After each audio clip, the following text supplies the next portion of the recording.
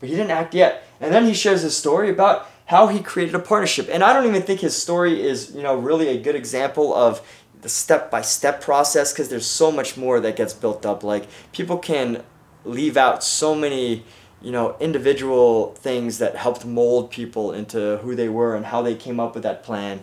And of course, you read a book, and Napoleon Hill put his heart into it, and you see that, like, okay, so that's how you build self-confidence. That's how he took initiative, but there's so many other steps that lead up to that. Advisors, consulting, books that he read, and all of that, and people that he studied. So, if you want to know about somebody, you're really only ever going to scratch the surface unless, you spend every single day with them for a certain amount of time and you ask them the right questions.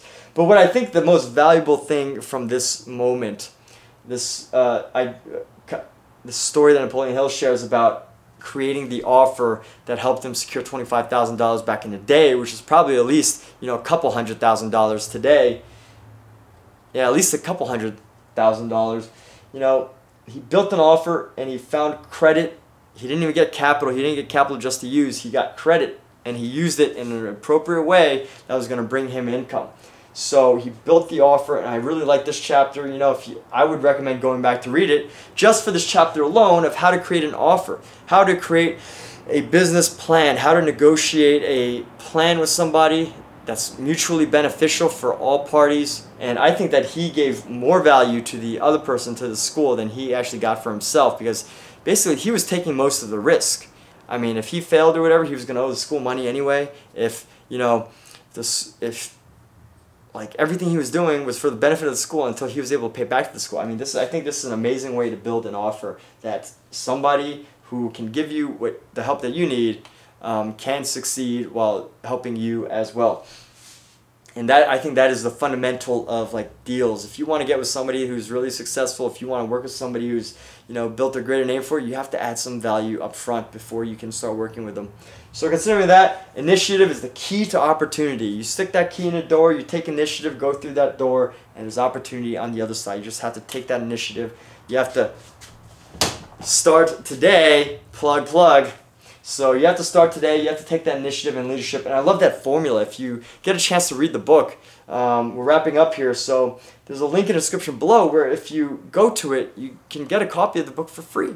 And you can go in and you can look up this formula in the lesson 5 on initiative and leadership, how to take action, how to beat procrastination, and how to just start getting what you need to get done today. So I think this is an amazing timing to be able to talk about my book. Oh yeah, and he talks about, real briefly, I think this is an important topic, even if you wasn't paid for something, you would consider it. You want to consider adding value, even if you're not getting paid for it.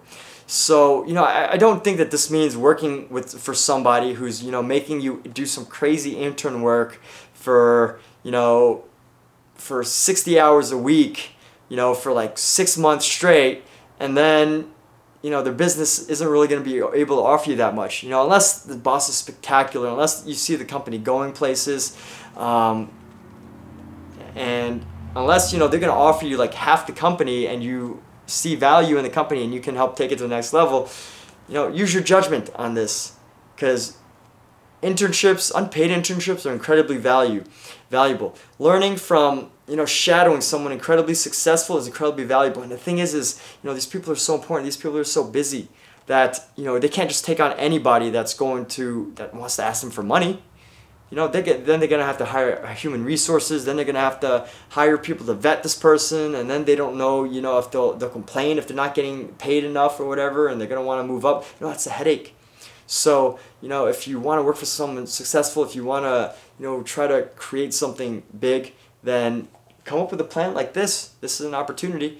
Pitch it to the person that you want to work with, and they might say no, they might say yes. Regardless, you'll learn something from it. You didn't lose anything from it. You got your name in front of somebody who is there. And again, this is different than creating your own business and, offering your services, because your business has to survive.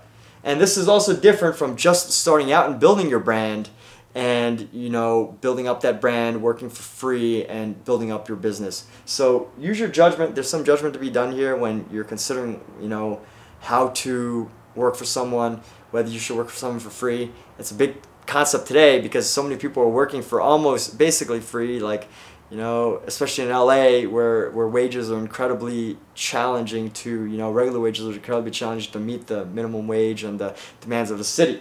But, you know, with that said, all of the ideas in this book I think are still so relevant today, so powerful today. Be sure to check out The Law of Success in 16 Lessons, free in the description below. There's also a paid copy if you wish to have the physical copy, and get my book on Kindle. It will get you started no matter where you want to go. You know, it's a quick read. It's only 153 pages. 153 pages, tons of actionable ideas. And you know, those actionable ideas, you just skim through, find one that you might like, take action on it, and there you go. And you know, every single chapter just jam-packed with examples and, you know, actionable how-tos to get started today, to take action, to, you know, help you recognize those opportunities that are right around you. So be sure to check out my book, The Power of Starting Today. Thanks so much for watching this video. Wish you the best in everything that you're doing, and have a wonderful day.